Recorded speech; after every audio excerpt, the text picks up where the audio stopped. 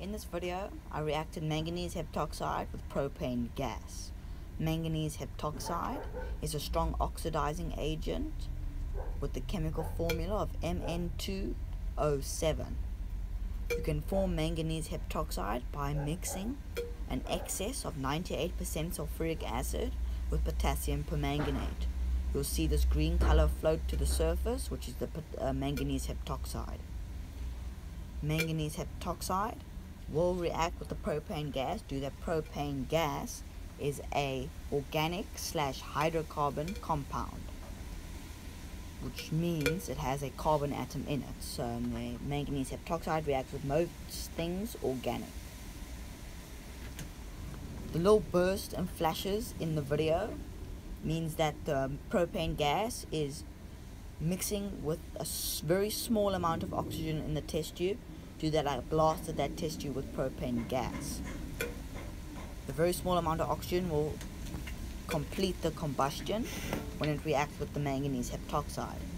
If you add too much oxygen to the test tube, it will explode into, that 3-to-1 ratio.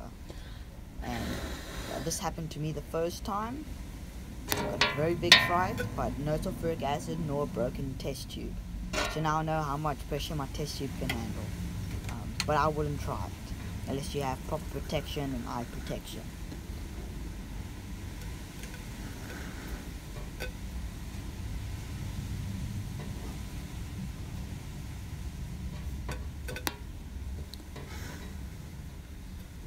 I also haven't seen anyone done this on YouTube yet.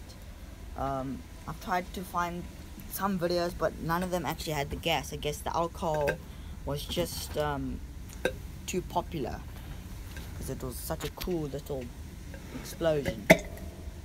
Anyway, you can also find your sulfuric acid in drain cleaner, but I have to find mine at other source because we don't have sulfuric acid drain cleaner. The potassium permanganate, I got from a pharmacist.